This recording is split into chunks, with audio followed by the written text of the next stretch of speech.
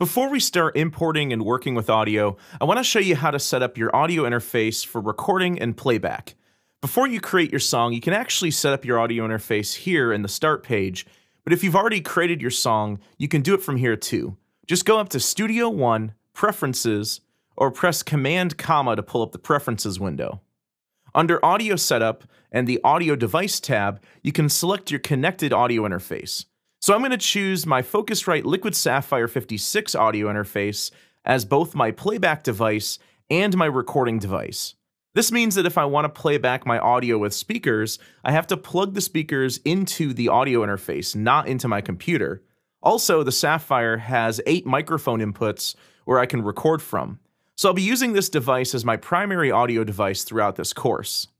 You can also set your block size, which is more commonly called the buffer size in other DAWs. This controls how large or small the blocks of information are as they're processed. When you use a larger block size, the information is processed at a slower pace, so it's less intensive on the computer's CPU. At a smaller block size, the information is processed more rapidly, so it's more CPU intensive. From a practical standpoint, you want to use a smaller block size when recording audio because this reduces the input and output latency on the signal. Latency is the amount of time it takes for the audio to go from the microphone through the interface, processed by the computer, and then back out again to your headphones or speakers. If you use a larger block size for recording, you'll get more latency, and this can end up sounding like a noticeable delay while recording. So why use a larger block size at all then? Well, like I said before, it's less CPU intensive, but it also allows you to use more plugins and effects when you're mixing and editing your song. So to sum this up, I typically use a smaller block size when recording to reduce latency, and a larger block size after I'm done recording when I want to edit and mix my audio. So for now, I'll set this right in the middle at 256 samples. Let's check in on the inputs and outputs on my audio interface. To do this, I'll click on Song Setup down here. And then under the Audio I/O Setup tab, you can view the inputs and outputs on your audio interface. And you can also assign and route them from here.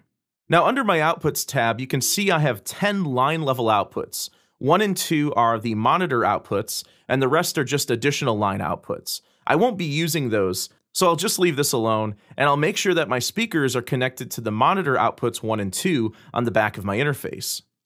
Under the Inputs tab, you can see that I have 8 microphone inputs labeled IP1 through IP8. At some point, I'll be using all 8 of these simultaneously for recording a drum kit, so I want to make sure that all 8 are available to me.